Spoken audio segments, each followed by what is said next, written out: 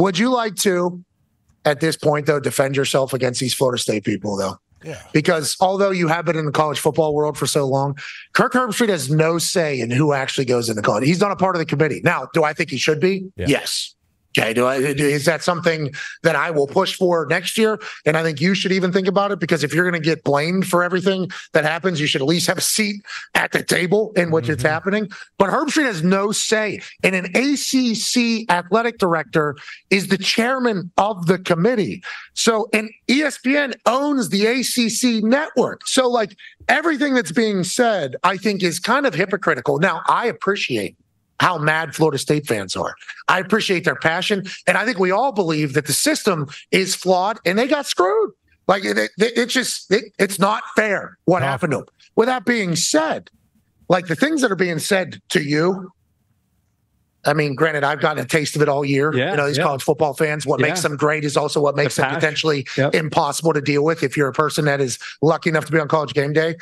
Do you think, maybe a little bit too far, some of these things that have been said about you and the character assassination that you kind of had over the last 4 days from these human beings? I'm used to some fan base at the end of the year being upset and telling me I've ruined the sport. So it's kind of part of it. But I'll just say this. 28 years of that. I don't know how you the one thing that gets overlooked is how much, I think we all feel bad for the team. Yes. It's not like there is a conspiracy to keep Florida State out. Mike Norvell, I consider a really good friend. I love their program. I love to see what they've been able to do to bring it back. Bobby Bowden is like a guy that I bow down to, throughout his career. Went to his funeral. Love the guy. And I love their program, and I love their former players when I get around them. It's absolutely nothing to do with that. It's just following. If you want to change the bylaws that they follow, which we are, 12 teams next year. Well, no, I'm saying when I told you guys, when you get to a cluster of teams and they look at head-to-head and they look at conference championship and they look at injury to a player, like, if you don't think that that's right, then that's fine, but change the rule, like eliminate that as a thing. But right now, that's a thing. So that's why I told you, like, if Michael Penix got hurt for Washington in their last couple games and was removed and they were playing okay and they're winning and they finished undefeated, Michael Penix in Washington would have been left out. And it has nothing to do with personally attacking Washington. It's just that's one of the. Could you imagine how loud it would be about the Pac-12? But I'm just saying that's one of the. Kirk, though, what do you think? Kirk, I don't want to cut you off, but what do you think about the people that say, well, they craft the rules and the stipulations so they can manipulate whatever teams they want in there? Well, they do. But it's the committee. It's not they. Who is they? I don't know. I'm asking you. I thought you were. They is the conference. No, that they is the conference commissioners collectively as a group. So you don't think that if there's any conspiracy theories, you don't think that people would want Florida State's brand in a playoff? You're crazy. If ESPN were choosing it, they'd have every year it would be Ohio State, Alabama, Michigan, Notre Dame, Florida State, Texas, Alabama. Those are the teams you would want in it if it's a conspiracy theory. It's simply the committee looking at what they were assigned. Here, thanks for giving your time. When you guys get done with this, here are the things we're going to look at. Rank the teams. And when you get to 4 or 5 teams that are in that cluster and you're trying to separate, we've given you, the conference commissioners as a group, we've given you what we want you to look at to try to differentiate these teams. Did any of them play head-to-head is one of the things. Are they a conference champion? Strength of schedule, a common opponent. And also, this is another one, injuries to one of their players that, read the literature, injuries to one of their players that could impact this team's performance in the postseason. It's one of the things. Now, if we want to eliminate that as a thing, I'm all here. It is. Other relevant factors such as unavailability of key players and coaches that may have affected a team's performance during the season or likely will affect its postseason performance. And you see how played against Louisville. Now the screen has gone black. We are back. They're trying to throttle us. So it's not about, it's a personal attack against Florida State. We all love Florida State. It's just, if you follow the criteria of what they have, then that's what you come up with. And if we want to eliminate and change that for next year, I know there's 12 teams. That would be great. The great news is there's 12 teams next year. We'll be arguing about 11, 12, 13, and 14 next year. There'll still be people pissed off. It's just kind of the way the sport is.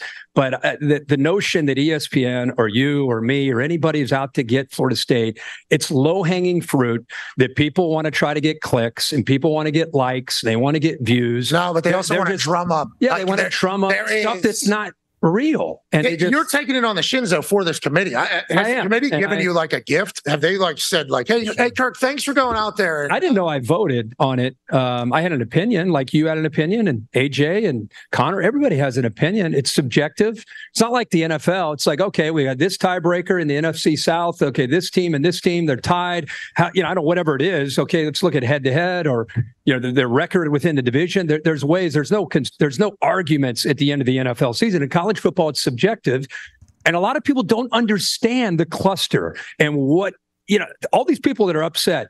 Do they ever break down when they get to a cluster of teams? This is what the committee is asked to follow. No. Have you ever heard that? No. Why would they do when people bitch and complain? No, they don't like cheating. They don't like facts. They don't like information. They like conspiracy theories. Now you're kind of taking a shot at Who's they? The people that are radical and upset and throwing conspiracy theories out there that aren't true. Easy. That's easy. they. That's who they is. Well, C word, Con, man. I know you heard that. Easy on the C word, Kirk. We don't think it's cool. It sucks. That is what happened, but it's I feel really bad for Mike Ravone, the players. Well, agreed. We all do, but there's also a lot of people that did not watch college football all year. Now, and I know that because some of the things that they're saying, it's like you did not watch football this year. You did not watch. It's an opportunity. It's an opportunity. They cashed in on it. Well, that's what Tone Diggs was all mad about. Tone, good job by you. Well, now your big thing, it's like, hey, if you're a Florida State alumni, we understand you getting mad, but there's a lot of people like utilizing this to grandstand. And it's like, hey, I understand you could just tee off more specifically on Kirk Herbstreit, but it's like, Kirk Herbstreit didn't have a vote in this thing, and he is the representation of the committee now in everybody's eyes down there in Tallahassee, when this guy was one of their biggest fans for a long time. Yeah, I mean, they were high horsing it. But my thing was, like, the committee also gave them fuel by putting Florida State ahead of Georgia and then saying Bama was in because of best team, which it is. It's supposed to be best team, but I mean, you can't have Florida State ahead of Georgia then if you're just going by best team. That's fair. If they would have put Florida State at 6, I don't know if it would have been as it wouldn't have gone over well. Yeah, but it would have been consistent with what they did. But I've been saying this. I've been saying this for the last few days. Georgia, Florida State, national championship game. Yeah, but there it is. If I'm Florida State, that's how I'm viewing it. And if wow, what a game that's going to be. Georgia, back-to-back national champion. They have every right to be mad. Both teams have a chip on their shoulder. Now, I don't know who's playing, based on sitting out bowl games, transferring, who knows? But just the two brands on the field together, I think a lot of people are very excited to see that. And Florida State has a real opportunity to say, see, I told everybody, look how good our football team is. And Georgia, like you said, back-to-back national champions. 29 straight wins. Never been done before. Yeah. And then they lose one, neutral site by 3. See it. You can't even defend your championship. And we didn't hear anything from Georgia, at least, at this level, as far as being upset that they didn't have an argument. I didn't hear much. Did you hear much from Georgia? No, well, I've heard a lot from Georgia. Of course. Yeah, and then you did the thing in Atlanta. That was nice. How long did you plan that? Was that like day of? Or? Well, I didn't know. Did you think all year of that? Yeah, well, I don't know. Big time wrestling stuff. Yeah, it was good. It was so good. It was a good time. He wrestled more Kirk. Yeah, that was back in fresh out of college. I was 21 years old there, and obviously I was undefeated all the way up until I was 30 against Adam Cole. NXT. I don't know, Goldberg, I don't know how long he was undefeated for, but I was certainly undefeated in professional wrestling for a while. So that scumbag Adam Cole ruined it at NXT in front of nobody. But I think I liked Bama in the game, just strictly because we picked them preseason to win it all. Not because of that. I am not as, but that would be cool. It does help. Cool. Yeah, does help. You feel good about that. That would make us look pretty good. But if you look at what their team has done since that Texas loss, it's like the last 11 games, and Saban even talked about it. It's like they've become a wagon. Now the Auburn game, certainly a close call, but that's Iron Bowl, and that's I don't understand it as much because I didn't play in it. That's rivalry football. In the SEC, like Florida State deserves a lot of credit. People think, it's Florida, they're out down here. You know what? I called that game. Going to the Swamp that night and the emotions of that game with a backup quarterback, for them to just get out of there with a win was really impressive. Huge. Yeah. But I like the wagon that was Alabama. I like their team. So I just thought, and also going into that game, Saban 4-1 against Kirby. I love Kirby. Very thankful for Kirby stopping by Game Day. He was also on our program. He's been very nice to us and to Game Day. But Saban has been 4-1 against him. Where his team was headed, it just loves being an underdog too. he never gets to be an underdog, and his players feed off all year. Him. All year, because Texas, they got ruled out pretty much. And the USF game might have been worse than the Texas game, even though they won. They went to another quarterback. That didn't work out. Then they're like, Jalen, hey, man, we're kidding. You come on back. Come on back. You're our guy. They didn't throw the ball. They threw the ball 6 times or something against like Texas A&M. I think Tommy Reese, the job he did as an OC coming over from Notre Dame, where they were Texas USF, and then they start to kind of find a little bit of an identity. Then Jalen Milroe becomes one of the great stories this year in the country. And then us getting to talk to Saban every single week, it's like I feel like we get a chance to feel the vibes of what the team is. So I like them. But the reason why it went down the way it went down, the wrestling part, is because those 2 old hags tried to kick me out of that restaurant. No, they didn't. They were kidding. And they were not. And then all the things that have been said to me all year from Georgia fans and everything like that, it was like, okay, little payback. Yeah, in your yard too. That was a lot of dogs there. So I hope they understand that I'm about it. I ain't scared of you. I have respect for your program, but also all year, a lot of you have tried to make my life hell.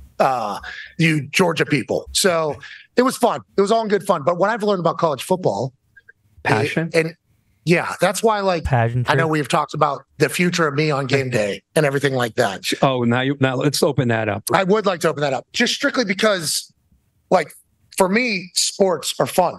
Yeah. Sports are fun. I grew up in NFL town, and it's like, hey, we talk shit. Hey, that is sport. That is competition. In college football, I don't want to say it's the softest group of fans, but it is a fan base that gets very offended and gets very mean. They get very mean. They feel as if I've walked into their living room. That's what I say. Smacked right across the face. Right in the mouth. And it's like, we're just talking sports here. Yeah. And that's kind of how. So I'm not 100% sure if the way I live my life is one that is supposed to be one that is involved. I mean, you've experienced it here over the last week with these Florida State people. I have as well, a little bit, because of, citing what the committee was picking off of. It's like, do I want to continue in my life? I have a pretty positive life. The boys, we have a good time. Love you're our great life. time. Great life. You positive people. Positive, very positive. And you like to bob and weave with people. Bingo, I like dancing. Always bobbing. Okay. This guy needs to die. That's immediately what people say. And then they go and round up their friends. This guy's the worst guy of all time. Worst human in the history of Then they're banning, boycotting a show that's been around for 30 years, even though we've had the 2 highest rated years in the history of college GameDay last year. No big deal. Think about that. You tell me. Just think about that for a second, where ratings normally, because there's so many options out there, normally ratings are going down in linear television. Back-to-back years for College GameDay with their highest rated. Hell yeah, boys. Good work, boys. Hell yeah, boys. History of the show. Give me something. Got a cigarette just so I